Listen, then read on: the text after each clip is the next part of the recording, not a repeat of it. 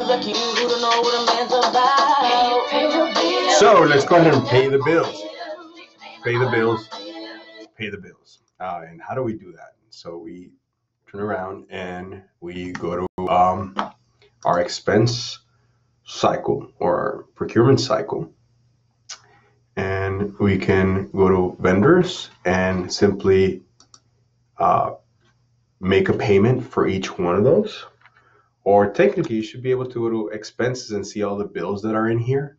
But after so many days, they pretty much become filtered out.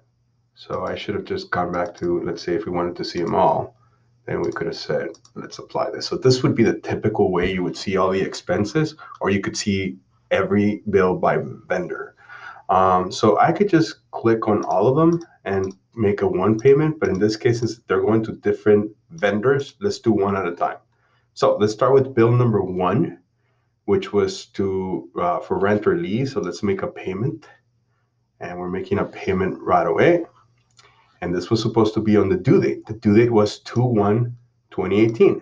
Do not make that mistake of putting 2019 as your date. Otherwise, it's not going to show on the financial statement.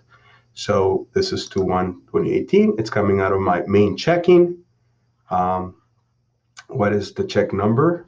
We could create that check number and then just save and new. Right? Let's do a payment for our second bill. You see that there's a payment right here, so I can add it. And if I had more than one bill from the same vendor, they would all show on the side, and then I could open them or I could just add them. And notice that it shows me which date they're supposed to be due. So in this case, these are supposed to be due on 4/4/2018, and that is for 100,000. Wow, I don't even have the money. But I'll just go ahead and issue the check, and I'm gonna record my income pretty quickly here. So let me just go ahead and issue the check, and I could print the check later, or I can just do the check number. Let me see if I ask you for check numbers. No, there's no check number in there. So let's go ahead and just record the payment. And then for the third vendor, I'm gonna pay for those $5,000 that were due on 6/4/2018. So let me grab the due date and make it the same as my payment date. It doesn't like the spaces, right?